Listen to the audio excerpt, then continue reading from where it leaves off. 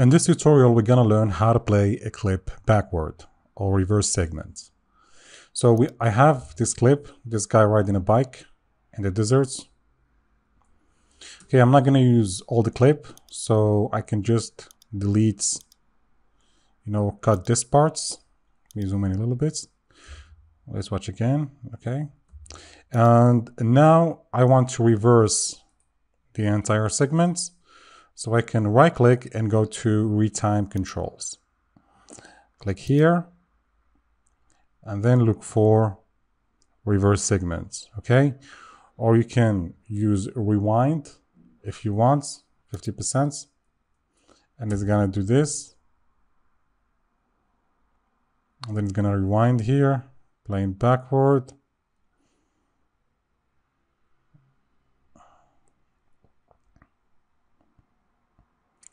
Okay, and you can adjust everything from here, the controls. So you just click on this drop down menu and find whatever you want. Change speed, reset, or rewind again. The other thing I wanted to show you is that if you want to reverse the whole segment.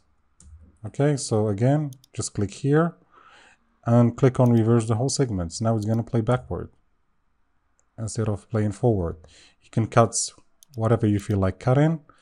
Right click again, retime controls, then click here and then reverse segments. It's gonna play normal. So this and this.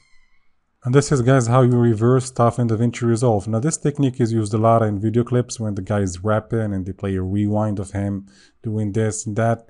You probably have seen it a couple times.